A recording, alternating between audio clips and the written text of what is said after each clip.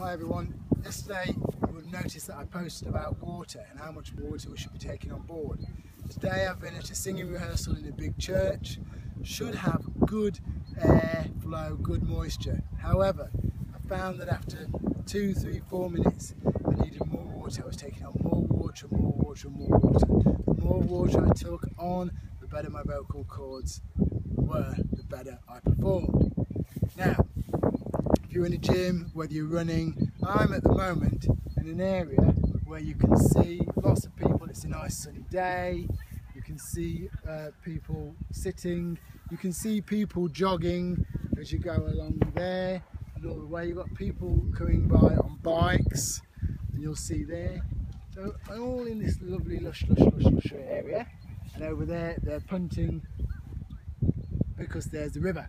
So now is an ideal time, as I said yesterday, for anyone who's dieting to start dieting, but use the water as your piece of equipment.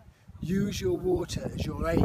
You need to be drinking something between 3 to 5 litres of water a day. That way it keeps you nice and hydrated. It makes you feel full at the times when you're feeling hungry, and it's not necessary then to snack. If you're in a gym or you're running, take on plenty of water. So I'm going to be posting about thermogenesis. There's online courses that I'm taking on board. I'm doing. Sign up to them. There'll be things on there that you can use in your everyday life. Things you'll be able to use in the gym. Things you'll be able to use when you're running. Things when you're walking, skipping, yoga, Pilates, whatever is your fill. That is exactly what you will be able to attain it to. You'll be able to put it to that as an add-on. You'll get a better performance, a greater performance, as well as better skin tone, hair tone, etc. You've seen the posts that I've put over the many years on water, hydration and nutrition.